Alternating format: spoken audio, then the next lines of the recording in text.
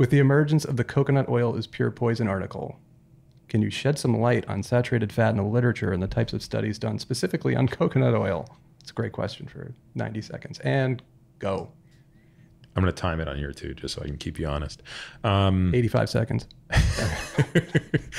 I think that whole coconut oil literature stuff is sort of ridiculous because I don't even want to get started on nutritional epidemiology. I've already alluded to it a bunch of times. I think it is the lowest form of human inference imaginable, which is not to say it provides zero benefit, but it's at the hazard ratios that these things typically come up, coupled with the reliance on food frequency questionnaires, something I've even filled out myself just to prove how ridiculously useless they are. Like, ask me what I ate 2 days ago. Not a chance I'm going to be able to give you anything within an order of magnitude of reality.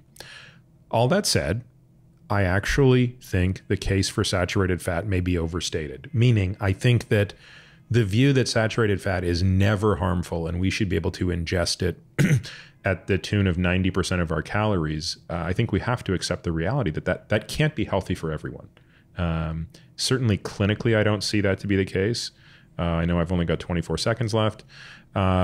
So what I would say is, rather than rely on some knucklehead study put out by some bottom-feeding group of, information providers, learn to understand what the biomarkers are that change as a result of it, both inflammatory, lipoprotein, lipid-wise, time. Go.